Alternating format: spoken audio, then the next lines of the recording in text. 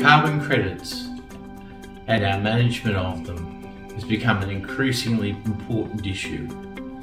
Most recently, we've seen the cement industry and aspects of the iron ore industry say that the cost of carbon credits are too high.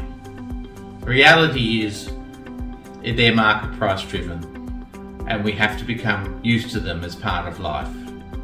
All companies will shortly have to report, but today the top 215 companies in Australia are taking the lead.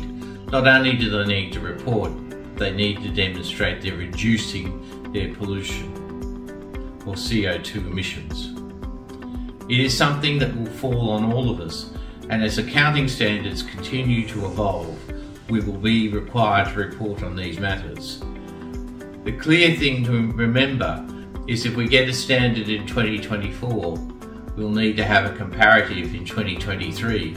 So now we need to start recording